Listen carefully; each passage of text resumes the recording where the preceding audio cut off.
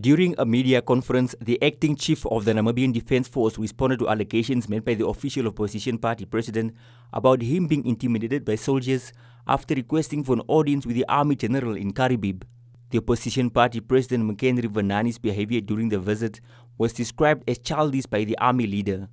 Honorable Venaani's behavior and threats directed towards our National Defense Force members who were at their property and doing what they have been ordered to do by their superiors was uncalled for, childish, unacceptable, and cannot be tolerated by any peace-loving Namibian.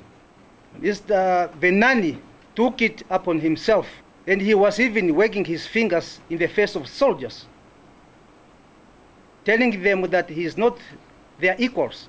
The question is, what was he doing there if those soldiers, those members, were not his equals? So such a kind of behaviors cannot be tolerated, especially if it's directed at the members of the Namibian Defense Force. Last week, the Popular Democratic Movement President McHenry Venaani called a press conference to condemn the treatment by the army. What surprises me is that when I went to see the general or the commander, the colonel, I had a discussion with him. There was a lack of courtesy, first and foremost. A person of my caliber, who is a shadow leader by all intents and purposes of all democracies in the world, a shadow leader of the country, I am received under a tree outside a military base. Outside the military base, just at the gate, this is where I was received. So when I engaged him and asked him that I have visited various international military bases around the world and in our country, how is it possible that you don't have a holding room to have a discussion with me, as I was accompanied by a chief in that area and a delegation of the drought-stricken farmers to try to find a win-win situation on the farm? No, we don't have permission, you must have a letter to enter our base. I said, but the people that are coming in to lease out army tents for their weddings and funerals, what letters do they have? No, they can come in. But there is ample grazing land on the farm.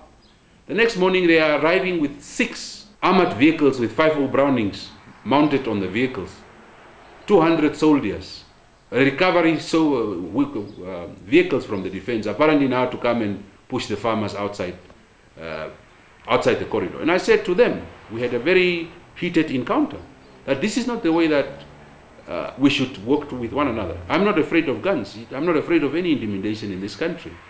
But I am here to find the solutions for the farmers. The invasion of Farm Etiro started in March, soon after President Akenkop declared a drought crisis. The NDF allowed the farmers to graze their livestock on the farm, but later took measures to reduce the number of farmers.